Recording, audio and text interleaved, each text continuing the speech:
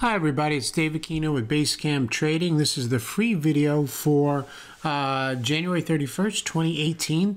So right now it's about 1:15. We're waiting for the Fed to make its FOMC meeting announcement.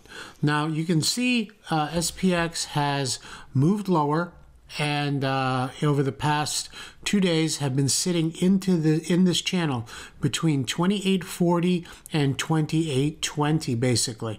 So what I'm going to do is watch for any substantial move above or below those two levels. Again, 2840, 2820, and play them as a breakout trade.